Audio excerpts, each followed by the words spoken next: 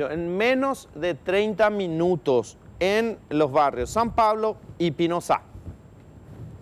Aproximadamente a las 23 horas de este domingo, a una estación de servicio ubicada sobre la avenida Eusebio y Teniente López, llegó un vehículo de la marca Chevrolet color gris con 4 ocupantes, pidieron tanque lleno y a la hora de pagar descendió el conductor con una capucha, tapabocas y un arma de fuego. Exigió al trabajador entregar toda la recaudación y posteriormente se dieron a la fuga.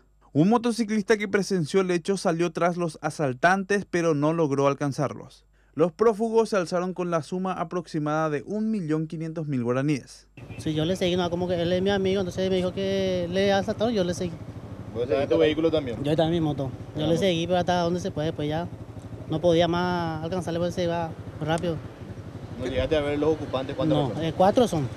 Cuatro. 4, con tapaboca y tiene un arma 38. Mi amigo, güey. Vaya, pues. ¿Y vos sabés cuál? Sí, ahí pasando abajo ya me fui. No había forma más No. importante.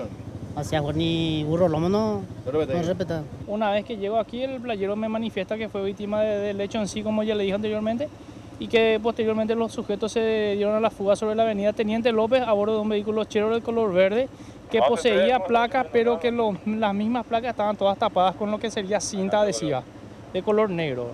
Se dieron a la fuga rápidamente, como le dije, por Teniente López con dirección a la avenida Defensores del Chaco. El mismo se sube conmigo a bordo de mi motopatrullera. Intentamos darle alcance al vehículo, lastimosamente no pudimos llegar a ubicar el vehículo. 20 minutos más tarde se produjo otro asalto a otra estación de servicios ubicada sobre la avenida Eusebio y Teniente Riquelme por parte de asaltantes que contaban con las mismas características a la del primer asalto. Vehículo oscuro, hombres con tapabocas, sin descender del vehículo con un arma de fuego exigieron al playero entregar la recaudación.